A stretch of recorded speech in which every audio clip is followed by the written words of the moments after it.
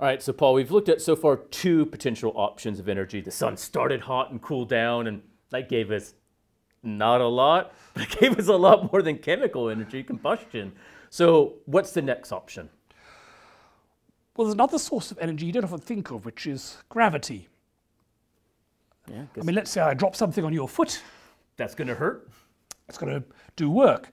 Now, on Earth, we use gravity as an energy source occasionally, mostly hydroelectric. Oh, You have water that's high up, and you let it flow down, and it liberates its potential energy. Yep. Something we've talked about elsewhere in the That's course. right. And we said we warned people it would come up a few times.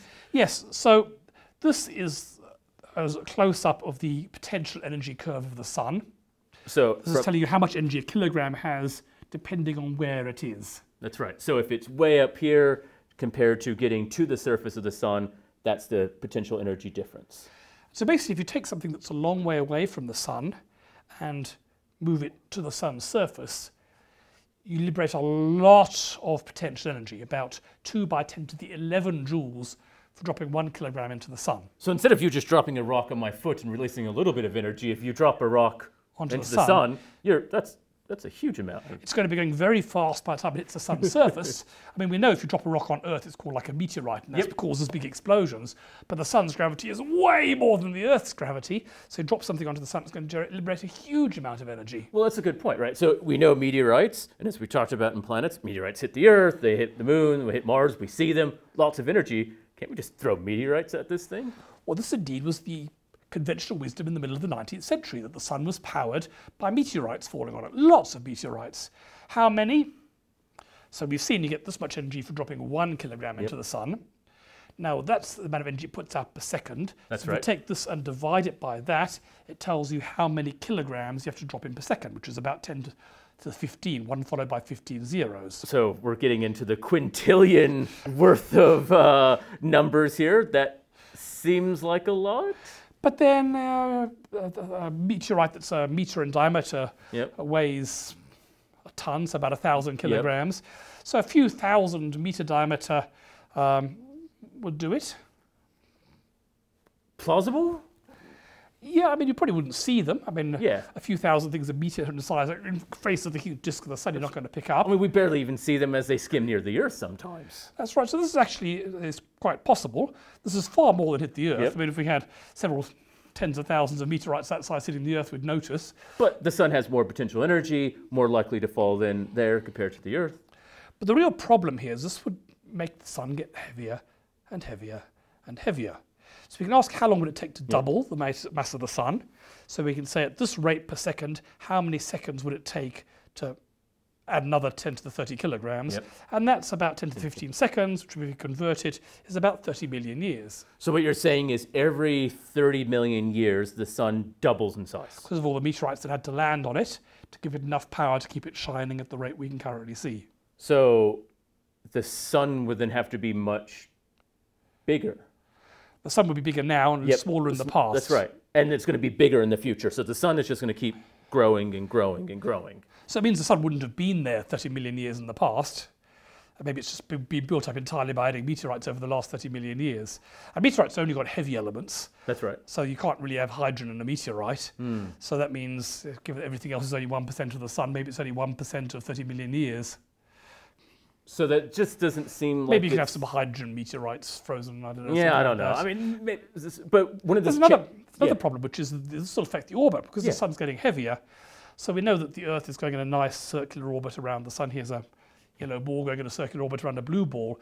But now what happens if I make the blue ball get steadily heavier? So we're throwing meteorites at it now? Yes. So I'm throwing meteorites. You can't see the meteorites, but it's getting heavier and heavier. And what's happening to the orbit here? So it's starting to change, right? It's getting closer and closer. So it's no longer up here in this nice stable orbit, it's getting closer to the sun. Yeah, so what's happening now is the Earth will be getting constantly close to the sun as the sun gets heavier.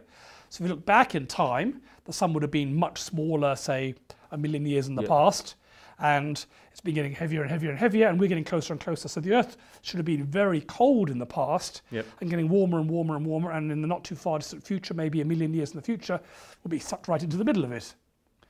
But don't we kind of know that probably wasn't the case, that it wasn't that much colder in the past? Yeah, so these are both problems. We meteorites don't have the right elements. Yep. Back in the 19th century, they thought the Earth, the Sun was made of the same stuff as the Earth, mostly rock, but now we know it's mostly hydrogen. You don't get hydrogen meteorites. Nope.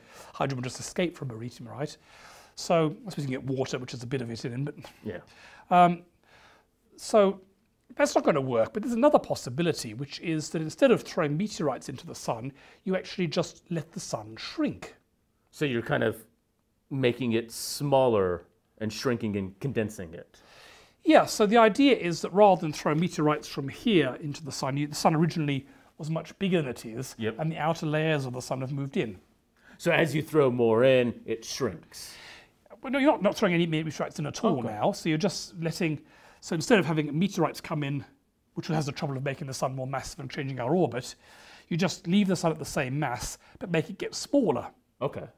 So you say the Sun originally was very big, which meant that most of the Yeah. gas was out here somewhere, and you let it shrink, maybe as it's cooling down, and as it shrinks, the gas that was up here in the potential curve drops down to there, goes from here to here, and because it's falling closer to the core of the Sun, it will liberate potential energy.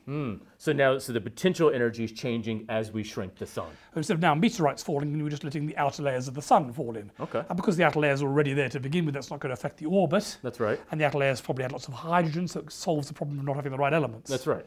So by the late 19th century, this was a preferred idea. It seemed to make more sense than meteorites. It got rid of the making the orbit spiraling problem. It got rid of where does the hydrogen come from problem. So does this work? Well, it does work. And Lord Kelvin, who our temperature scale is named after, right. did the calculation.